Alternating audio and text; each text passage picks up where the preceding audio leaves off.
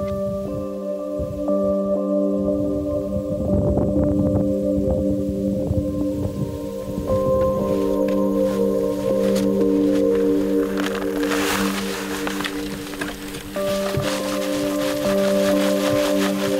western Manitoba,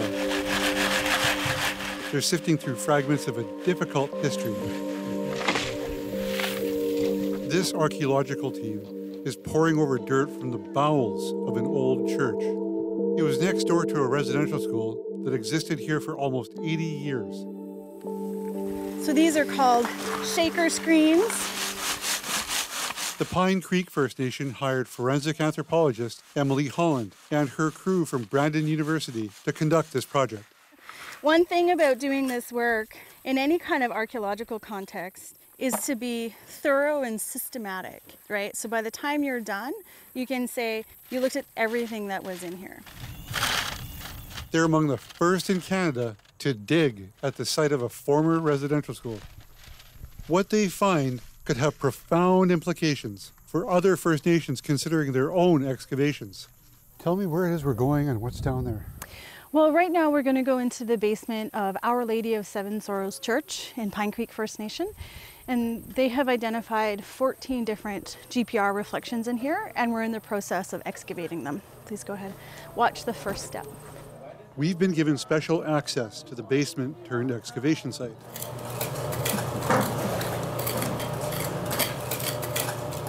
Survivors told stories of horrors here, of bodies buried. Over the past month, the team has dug 14 holes. So there are 14 reflections identified in this basement. And when we were making the plans for doing this work, we had to plan as though we were going to find 14 graves with 14 people. Last year, Pine Creek was one of many First Nations across Canada to conduct a ground-penetrating radar survey, or GPR. They hired a company with drones and other equipment to scan the ground near the church and under it. In the basement, they detected 14 what are called reflections, or anomalies. In the surrounding fields, there were dozens more. There's 31 out here. It starts, there's a few here, and then they're up all in row over there in the fields. Brenda Catchaway is a third-generation survivor of the school. She's helped organize the searches.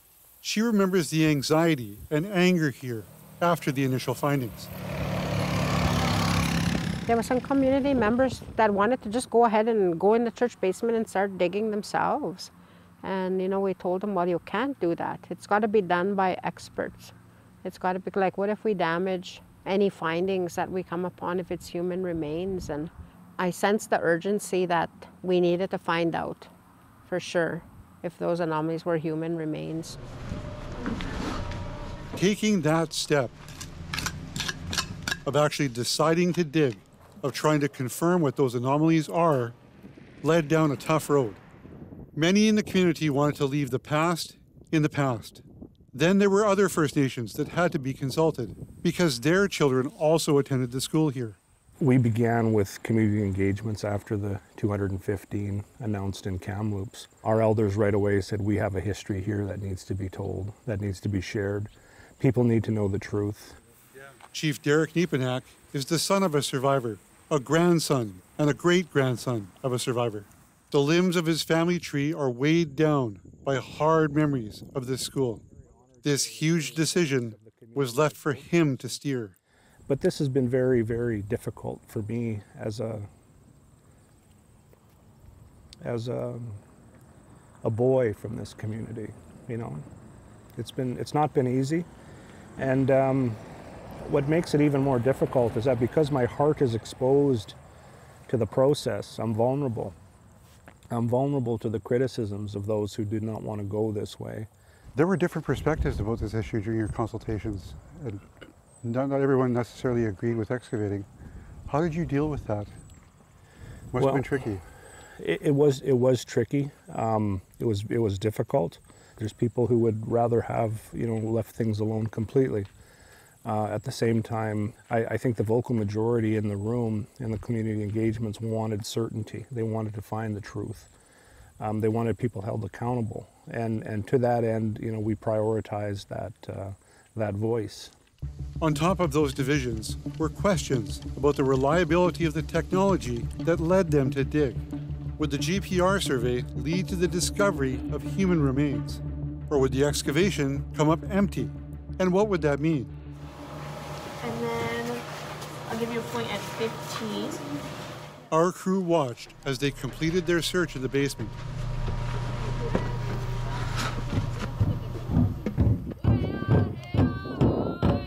The next morning, the community gathered for a ceremony to learn what they had found. So with 70 plus anomalies, we're left to wonder, are any of those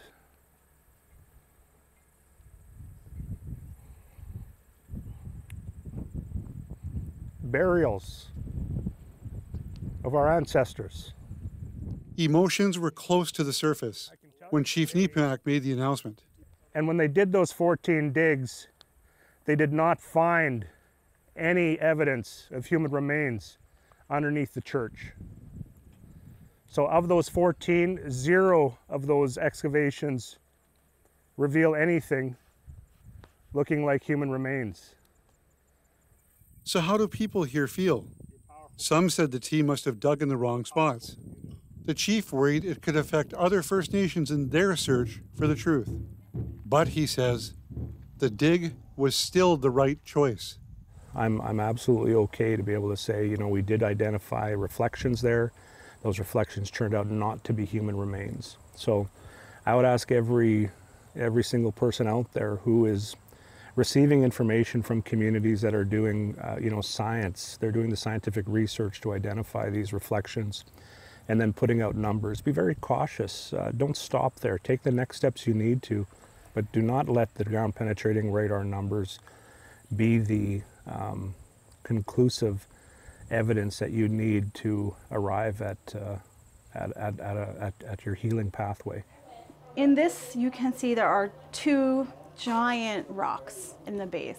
So this is the floor of the reflection. It's completely excavated. For the team from Brandon, the excavation points to an important discovery. The GPR technology did what it's supposed to. It detected differences in the soil. They found old nails, glass, large rocks, This dark layer here. layers of ash, perhaps debris from a fire decades ago. There's some ceramic. There's a pattern on it. If it's not human remains, what does that mean now? For the context of this work? Or, Yes. I think, first of all, we always have to remember that GPR cannot tell us for sure that it's a grave or that the reflection contains human remains. It's just beyond the technology. The only way to ever understand what's in a reflection is to excavate. But, she stresses, this search was not a clear example of what to expect as other communities continue to investigate. This church basement, though, is a really unique situation. It's not something where I think you can draw direct parallels between the work here or even the reflections that have been identified outside of the church. And certainly you can't draw direct parallels to any other work that's going on in these kinds of investigations in Canada. With the results disclosed, the community was welcomed into the basement to see the work for the first time.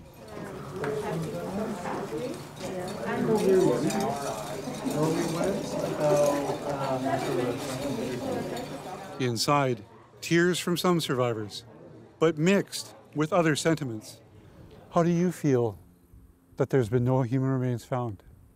I'm happy that there's no human remains found. And we do have quite a few people that come and say, I hope they don't find anything, right? Because then, I don't know, maybe it's a sense of relief. You know, I've been thinking this last couple weeks, I've been thinking about like, how are we gonna get this word out so that it doesn't paint us with a negative picture for people to say, we told you there wouldn't be anything there. Right. But we needed to do it so that a lot of our people can begin that process of healing. I feel like, yeah, this is just one phase, So we need to still continue. Well, Wawmeesh, Brenda's last thoughts there are really nuanced. I mean, relieved not to see human remains because it's terrible, but also concerned that people will take this moment and say, see, we told you so. We told you there would be nothing there. Can we talk about that? What's the conversation there? So there was some concern in the community about the I told you so's.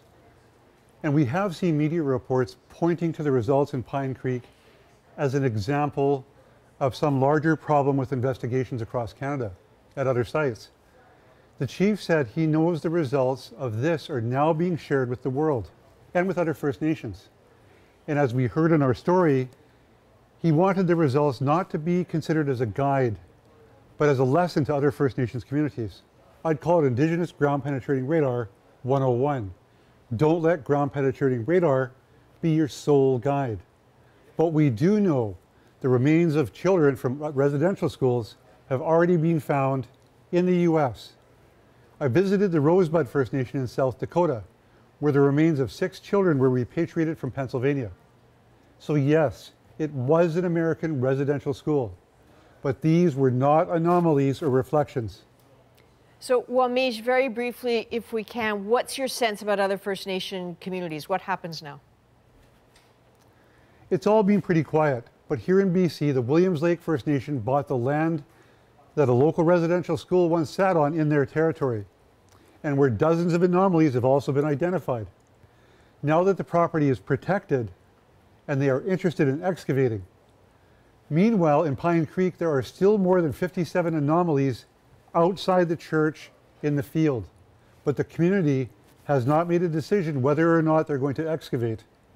All right, Wawmeesh Hamilton, thank you for your reporting. Thank you.